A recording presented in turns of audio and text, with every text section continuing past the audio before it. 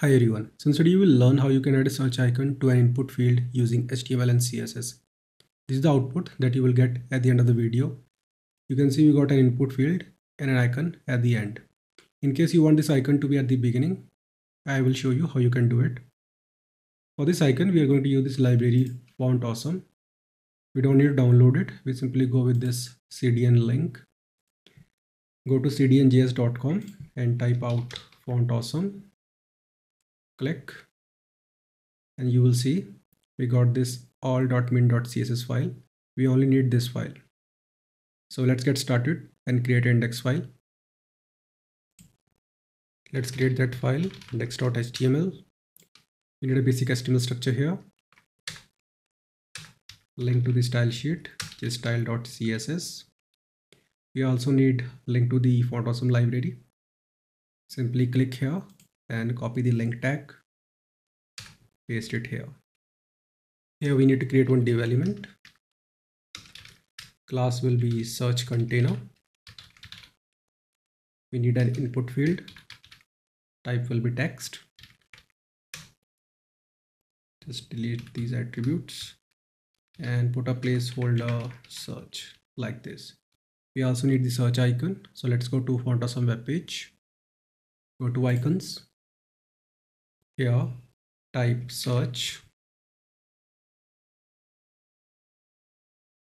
You will see this icon, magnifying glass. Simply click on it and copy it like this. Now just paste it here, save it. Now let's work on the style sheet. Let's create a file here, style.css. Let's use search container class here. Position will be relative.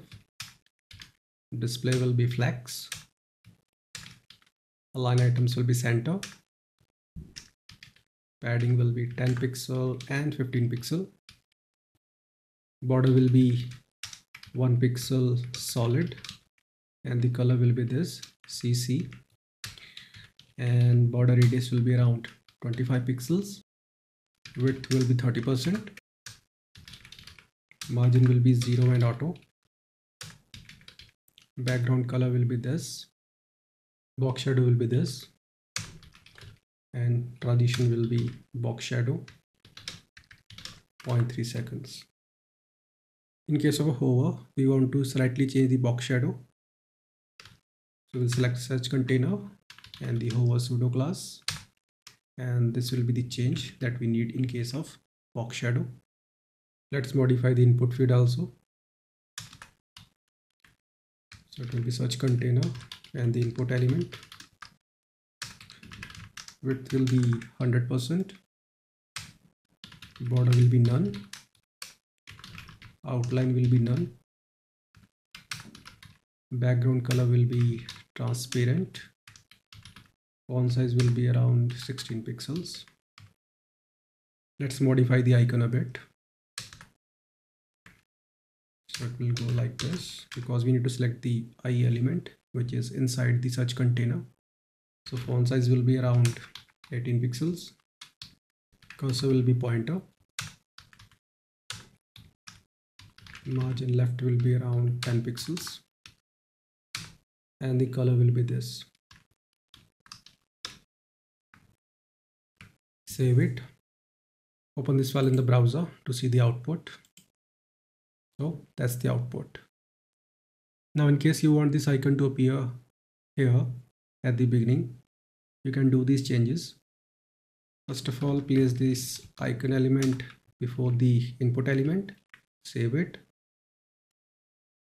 And here change from margin left to margin right. That's it. Just save it and go to browser. You can see now the icon is appearing at the beginning. I hope you got the point how it actually works. See you in the next video. Have a nice day.